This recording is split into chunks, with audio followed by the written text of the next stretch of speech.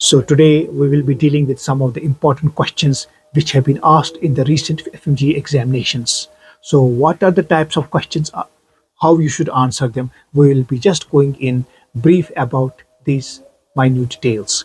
So as far as the first question which was asked is the below chromosome is concerned with. So over here you can see that it is the chromosome 6 which was mentioned, and basically the question tests your knowledge about the linkage of chromosomes with diseases or pathology or any other association. Now chromosome 6 is shown and you have to identify whether it is associated with option A, Wilms tumor, cystic fibrosis, HLA antigens, or Friedreich's ataxia. So this means that some of the chromosomes which are there, they have got important linkages, and you have to remember the linkages of the chromosomes.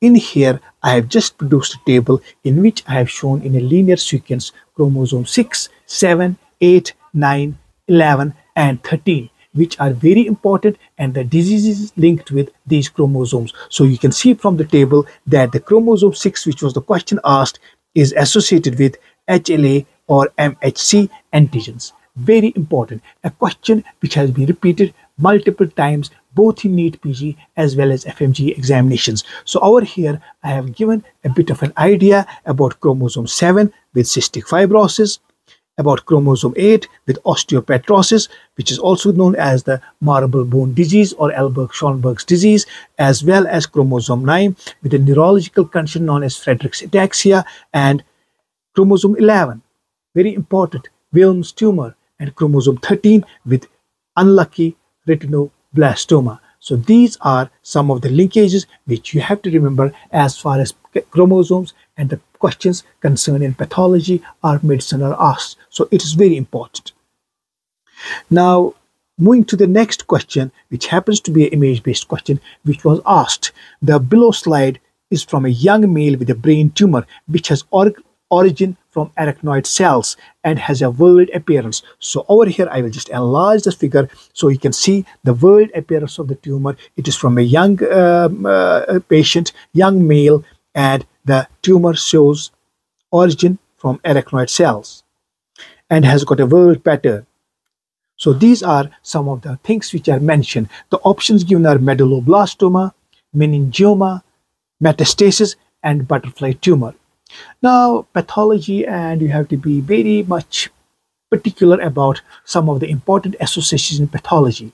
And as far as this question is concerned, you are aware of one important, usually a benign tumor, which is the meningioma. And meningioma is characterized by origin from dural cap cells and arachnoid cells, and on pathology it has got a world appearance, unlike a very dangerous tumor which is given here, butterfly tumor. So butterfly tumor is something which is glioblastoma multiforme, a very aggressive tumor, poor prognosis. And why butterfly? Because it crosses the corpus callosum and gives the shape of a typical butterfly on radiological appearance, whether it is a CT or the MRI. So butterfly tumor is not the option. Metastasis would not present with something specific pathology like the world appearance, and they do not originate from the arachnoid cells. And medulloblastoma is usually seen in children, does not have a characteristic world appearance. So the meningioma is the answer,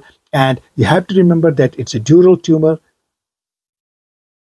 and arises from arachnoid villi of the brain or the spinal cord, and is one of the most common benign brain tumors, and the origin is typically from the arachnoid cells.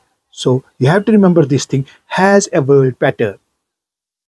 Very important. But remember this figure. So you have to remember the world appearance of the meningioma, which is shown over here. So important. So world appearance is the cachet of the question.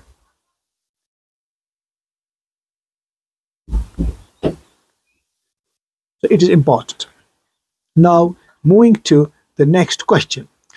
A 45-year-old male presents with severe sudden chest pain radiating to the back, followed by attack of syncope with a lesion as shown below. Most likely it is.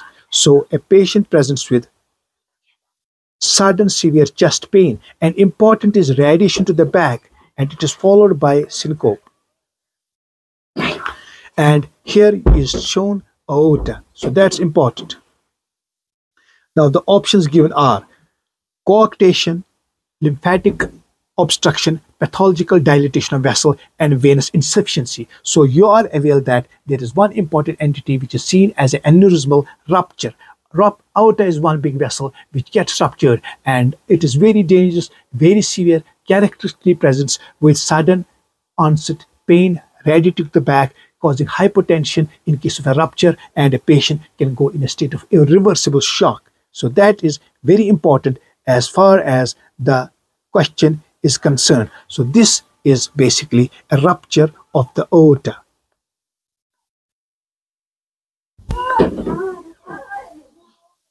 So that is very important. So this is how you are asked the questions and how you answer the questions. Thanks a lot.